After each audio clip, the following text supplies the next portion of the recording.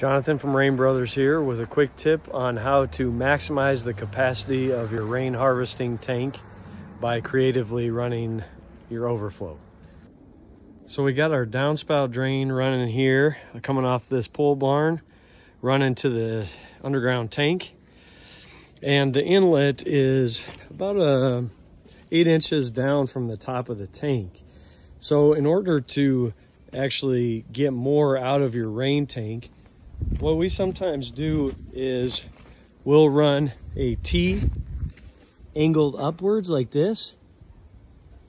That way, when the tank fills, it comes down, drains down, everything is positively sloped towards the cistern.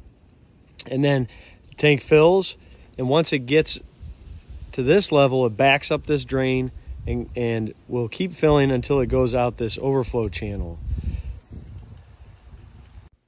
Now, I know what you're thinking. What happens in the wintertime? This pipe is going to be full of water. It's going to freeze. It's going to crack. But if you think about it, in the wintertime, when it's cold enough to freeze, that means it's not raining outside. So you're not going to be at the same full level as you would in spring and summertime. And if you wanted to prevent it, all you have to do is just pump down the tank a little bit and it will never freeze.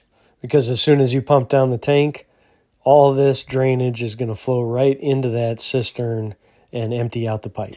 And bam, you just went from having a 1,500-gallon cistern to having something closer to 1,800 gallons actual storage capacity just by doing this simple trick.